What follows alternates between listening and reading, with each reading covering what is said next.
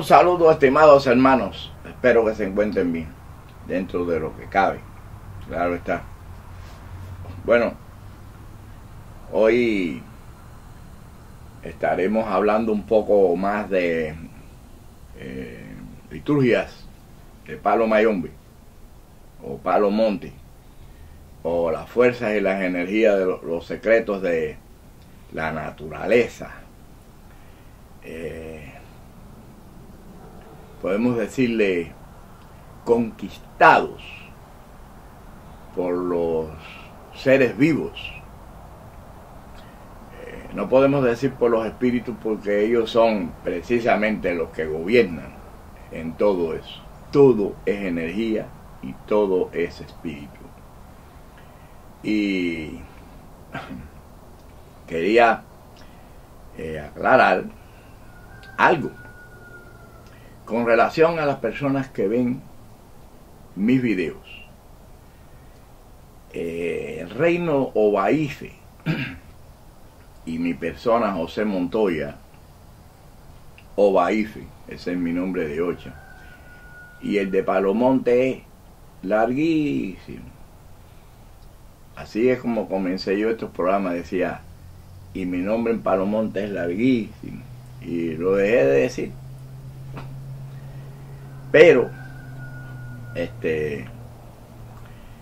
yo quisiera que las personas entendieran de que yo, el reino Obaife, es de la noche a la mañana la diferencia en la forma y en la manera litúrgica en que se están llevando a cabo estas prácticas. No somos iguales. Podremos parecer semejantes, pero no iguales. ¿Basado en qué? Se lo voy a volver a recalcar. Y es extraño que yo recalque tanto, porque yo soy de los que digo las cosas una sola vez y ahí se terminó. De ahí yo no paso. Pero bueno, estoy haciendo una excepción por la causa, recalcando de que yo al mes que viene, en agosto 3, cumplo 65 años de Palo Monte, y el día 5 cumplo 65 años de coronado, iniciado en las prácticas yoruba. Por lo tanto, yo ya no acepto en primera instancia, porque no estoy de acuerdo con la forma en que practican estas religiones, ningún consejo ni ninguna opinión contraria a mi sabiduría. Ya yo no creo que aquí en la tierra exista nadie en este momento que conozca más que yo de eso que ustedes están practicando, porque tengo 336 ochas coronadas y 7.881 ahijados jurados en Palo Monte. Por eso yo quiero aclarar que esto no es igual, que yo no necesito ni quiero que me estén dando opiniones basado en lo místico, en esa gran mentira que están practicando. No quiero ninguna opinión. No quiero aquí personas que estén viendo mis videos y que sigan creyendo en las cuestiones de ellos. Aquí se está para despertar de la mentira, de la gran mentira, de ese misticismo que ha sido creado y de ese invento y de ese cuento que se ha inventado en Cuba para convertir esta religión en lo que es en un desastre. Nuestra práctica es basada completamente en lo ancestral y en el misterio que guarda toda la creación, y no en lo que hayan establecido, impuesto o convertido en ley los hombres, basados en sus intereses propios. Esto es completamente diferente. Y aquí no cabe ninguna persona que esté en contra ni piense diferente a mi filosofía. Por lo tanto, no quiero que me sigan insistiendo en que esto se hace así y se hace asado, porque cuando ustedes, muchos, no habían nacido, en la mayoría de todos ustedes, ya yo tenía ahijados jurados en Palo. Mi ahijado más viejo, el más viejo, tanto en Ocha como en Palo Monte, fueron iniciados en el año 1976. Saquen cuenta. O sea, tengo ahijados ahí que son más viejos en Ocha y en Palo Monte que todos ustedes, la mayoría.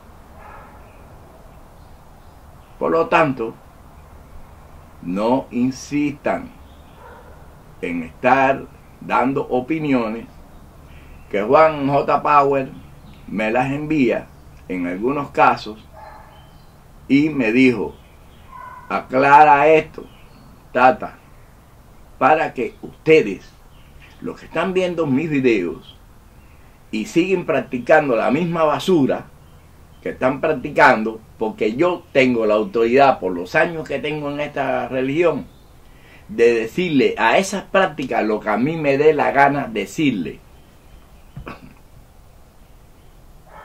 Esa es la llave autoritaria que yo tengo.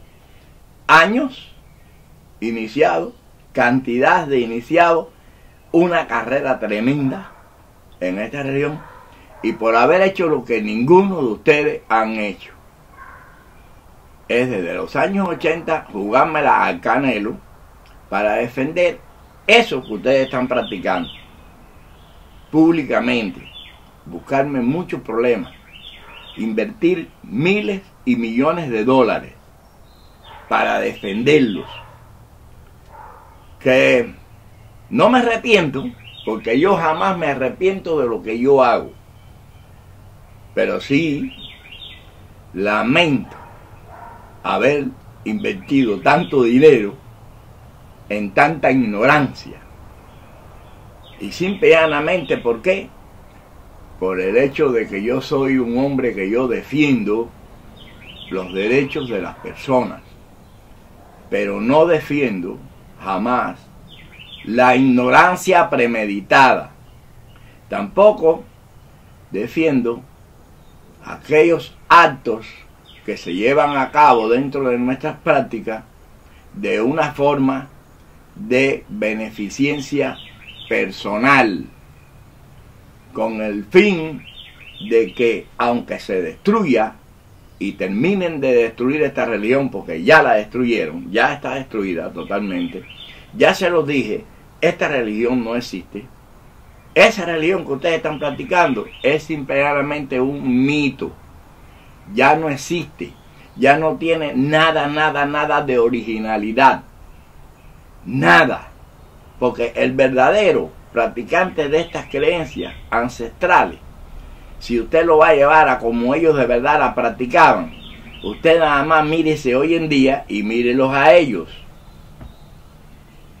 Y ya les estoy diciendo una y mil veces que la religión que ustedes están practicando simplemente la trajo aquí al continente americano las personas que más sufrían, las personas que tenían una maldición encima, porque llegaron con los grilletes en el cuello, en las manos y en los pies. Usted quiere ver más mala suerte y más maldición que esa que duró siglos. Y los orichas jamás en la vida respondieron por ello. Porque, ¿qué usted va a decir? De que sí, al final se liberaron. Al final se libraron. Sí, 200, 300 años después. Pero incluso hoy en día, allá en el África, mire lo que ocurre, lo que ha ocurrido, lo que ha estado pasando en todos los tiempos. Esa desgracia, esa maldición que existen en esos pueblos, cuando se guerrean los unos a los otros, se matan, incluso hasta hoy en día se esclavizan, señores, no ha terminado. Por eso que cuando yo canalizo los misterios de esta religión, los baso en mi conocimiento pleno en lo que son las manifestaciones de lo sobrenatural, natural, valga la redundancia, en la creación. A aquellos que le han puesto nombres, pero nombres paganos. Por lo tanto, le voy a poner un ejemplo de ignorancia extrema, donde un individuo escribe y dice de que si él es un experto en embotellar espíritus, que él sí ha embotellado espíritus, porque en tuto, o sea, en tuto, en Fumbe sí existe.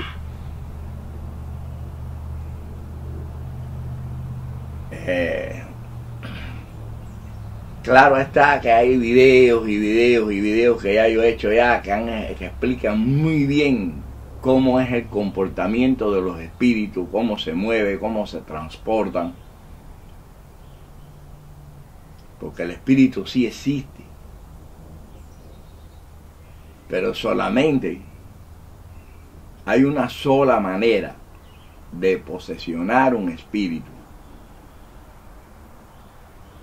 Quiere decir, un espíritu en pena, un espíritu que se manifiesta de una forma en la que no ha tenido un total desprendimiento de su materia, se cree todavía vivo y anda oscuro y vagando, molestando incluso hasta a los propios familiares. Entonces, hay una sola forma de darle una elevación a esos espíritus, que se llama a través de una liturgia, de oraciones, de llamamiento a las potencias ancestrales, a las fuerzas esas de los ángeles que tienen la fuerza suficiente para poder buscar un espíritu en pena en la tierra y darle su camino y su elevación para su nueva resurrección, para volver a reencarnar. ¿Por qué? Anda perdido, por muchos motivos que ya estaremos hablando en el futuro, porque los espíritus se pierden y no toman el camino correcto de la reencarnación. Usted puede creer,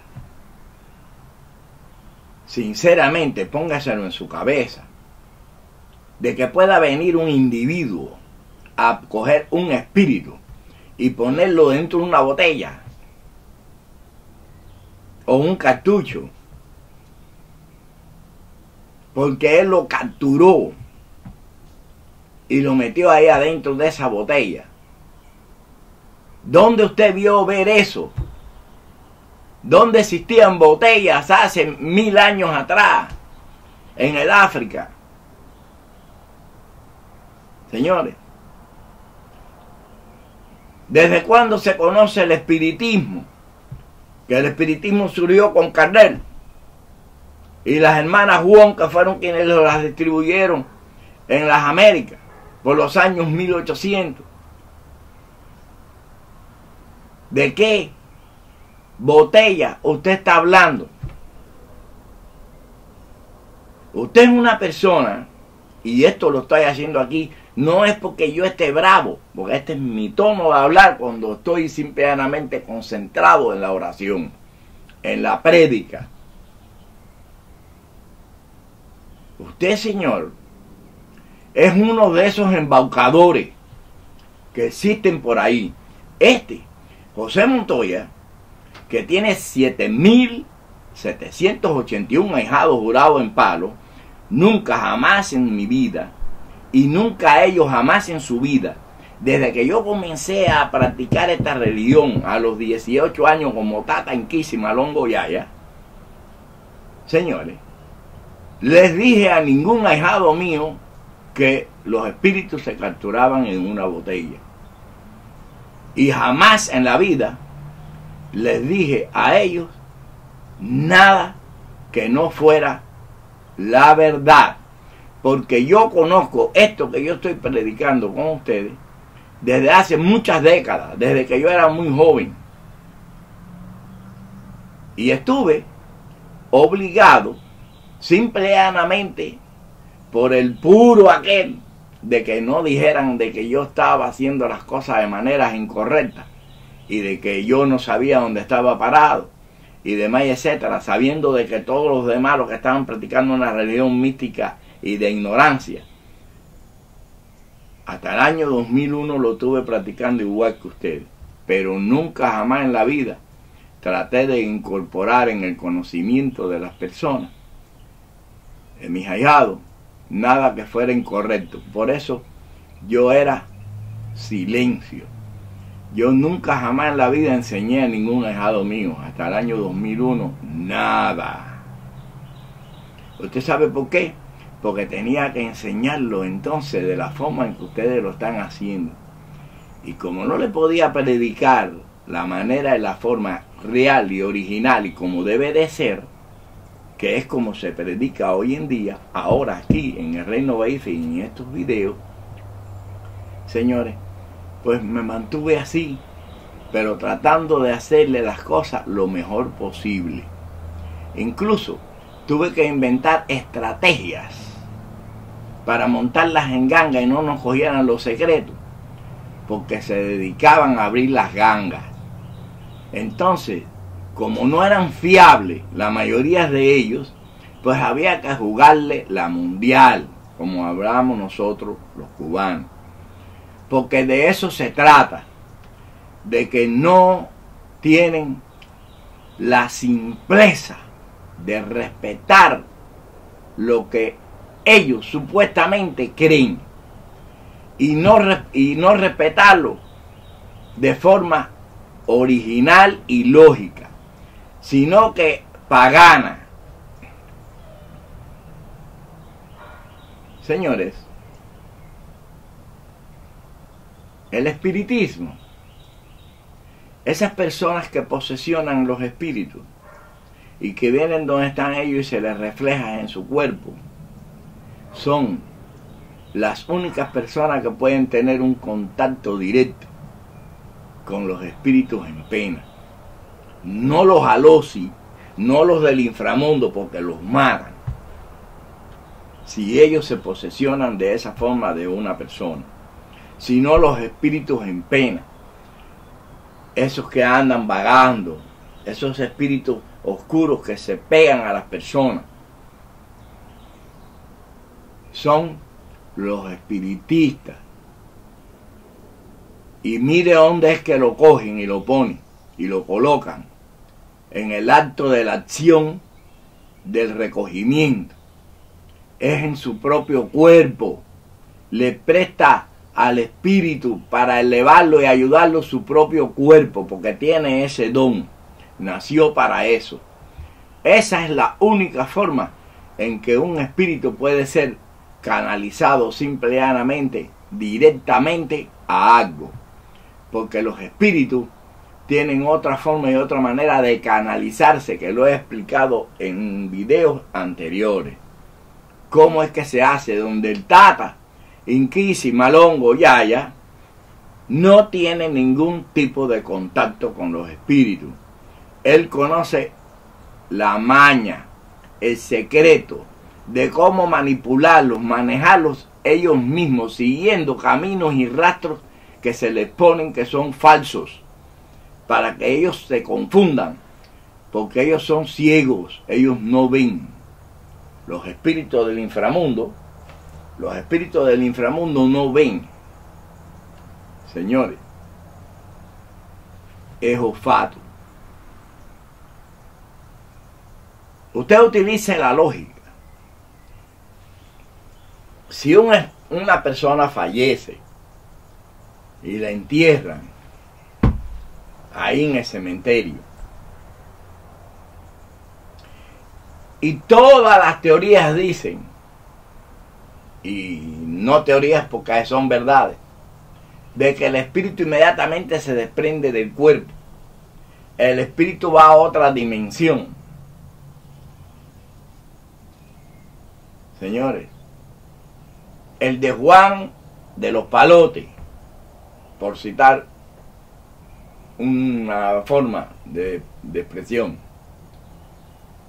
ya no está ahí. Ya él está en otra transición. Ya ese espíritu posiblemente ya ha reencarnado automáticamente, porque nosotros somos reciclables. En la materia se recicla. El espíritu es eterno.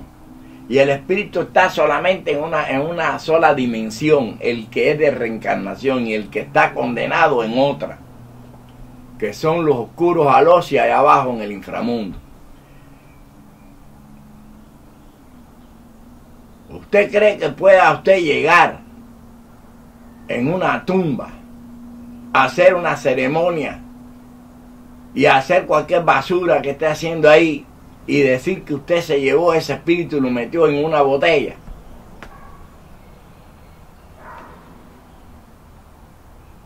Eso es tan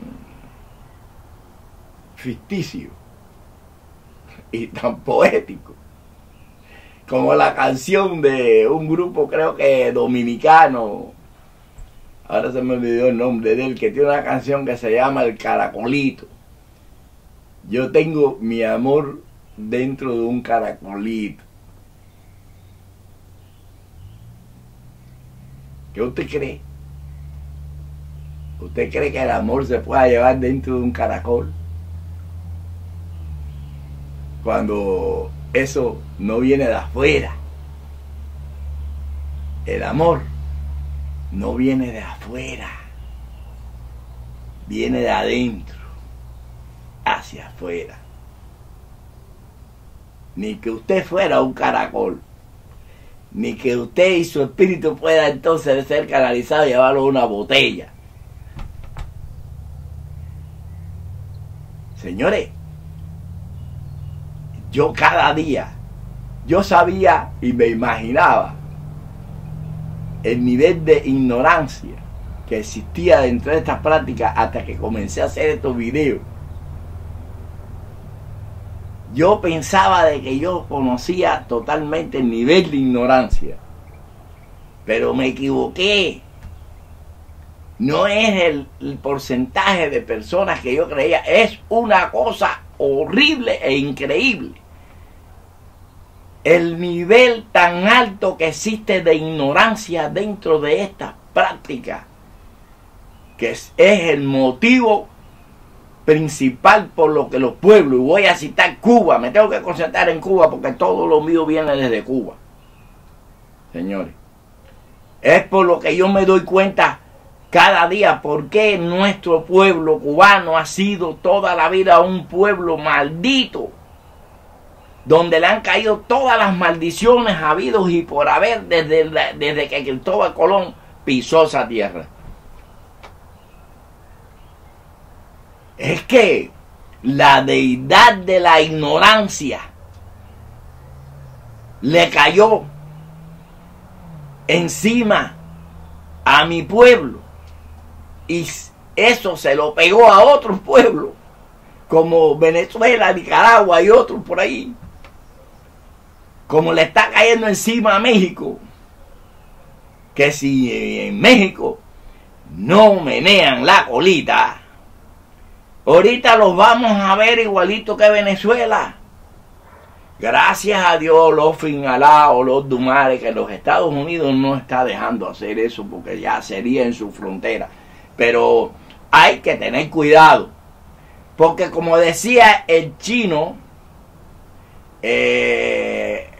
Wong, a ver, creo que era Wong allá en Cuba, a ver, chino Wong, ¿sí? en una novela que había, que decía, hay que tener cuidado porque el enemigo está en la casa.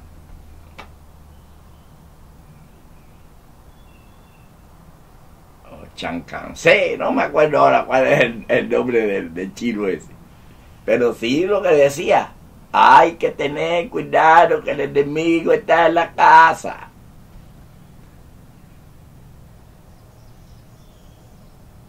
Mire, usted sabe cuál es la forma primera del hombre. Y cuando me refiero a hombre, me refiero a humanidad. Del vencimiento, del triunfo, de la prosperidad, de avanzar, de lograr éxito, de convertirse en personas grandes, pueblos grandes. Es en primer orden utilizar la lógica. En segundo, dejar de ser ignorantes. Y usted sabe por qué yo comencé toda esta prédica. Para enseñarles a las personas que salgan de la ignorancia de estas creencias.